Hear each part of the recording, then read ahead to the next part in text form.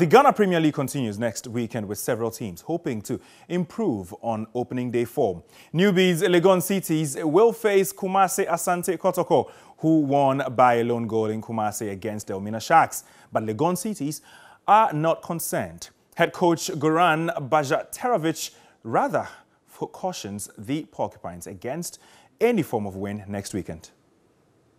It's still not the best optimal situation, but you know, like I said, we work on it, and one day after another we get new playing permissions for the players, and some will be completed.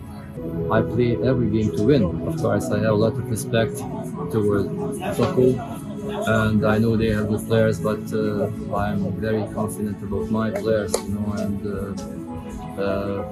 like I said, I respect each opponent, but you know, I want to win against every one of them.